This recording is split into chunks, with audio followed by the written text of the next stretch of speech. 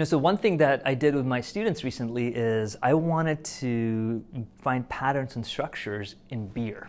So San Diego, where I'm at the University of San Diego, is really known for their beer. It's one of the #1 craft brewery markets in the world. I think there are about 160 different brewers here. And so we went to one of the oldest brewers here, it's the San Diego Brewing Company, and we talked to the brewmaster. And we said, can you tell us what makes a beer a beer?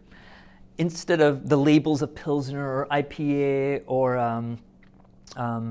ales, what is it that makes a beer special? And the brewmaster said, actually, if you take any beer in the world, if you rip the label off, you basically have about 15 to 25 characteristics of what makes a beer, including things like original gravity, final gravity, pounds of hops, temperature that goes in, temperature coming out. And he gave me a list of about 20. And he said, any beer in the world can be broken up into these 20 pieces. And they have different weights. Sometimes the alcohol content actually matters a lot, sometimes it doesn't. And so what we did was we took the data of 21 different beers that they had. They gave me the data for each of their pieces. This is called basically the beer genetics of what a beer is. And we put it in some sense, to like a gene sequencing machine. And it spit out a family tree of how these 21 beers are related to one another.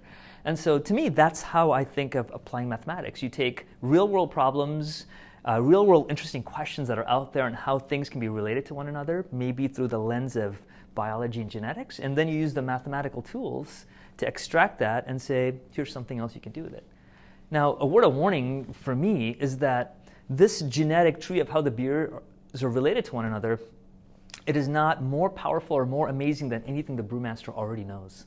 So I want to be really clear that math is not here to trump what reality is about. It's just here to partner with the world to talk with them about it. It might be a different way of framing something that people haven't seen before.